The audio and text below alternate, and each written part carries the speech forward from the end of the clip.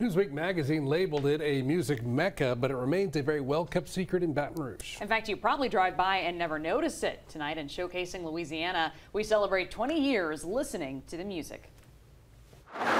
It is an ugly little building, isn't it? Driving past the squat building at 2401 Florida Boulevard, you'd never guess the greatness that lies inside. There's 18 couches in here. They're not much to look at either. I would say that the next stop for any of these couches would be somebody's dorm room.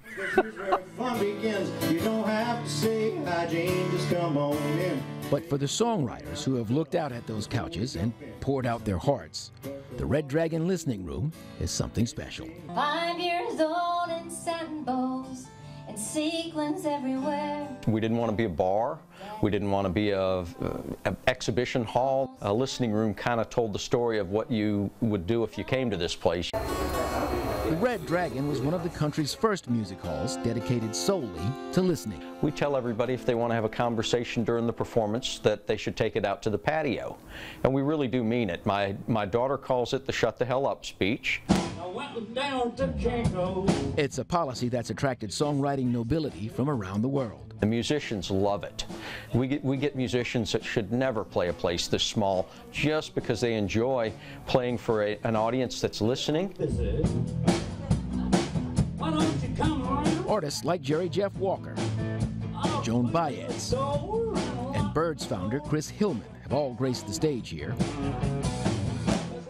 And that living room appeal led Newsweek magazine to name the Red Dragon to its top 10 places for music in the entire world back in 2019. They put us as #1, and we were the only venue in the United States. Tells herself she doesn't care. Global acclaim aside, Maxwell sees his mission as more local in scope.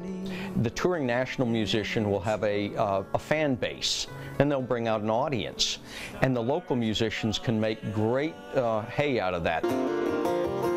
Before COVID shut down concerts and local musicians scattered to find restaurants to play in, Maxwell introduced every national act with a local songwriter,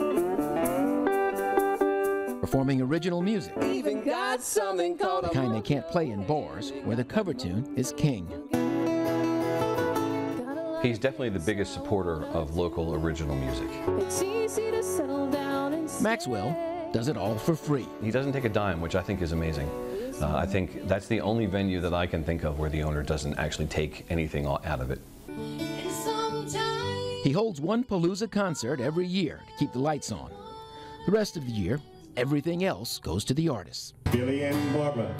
So when you stop in at the Red Dragon Listening Room, look past the shabby interior It's really a understated place, to say the least. and the dorm room couches.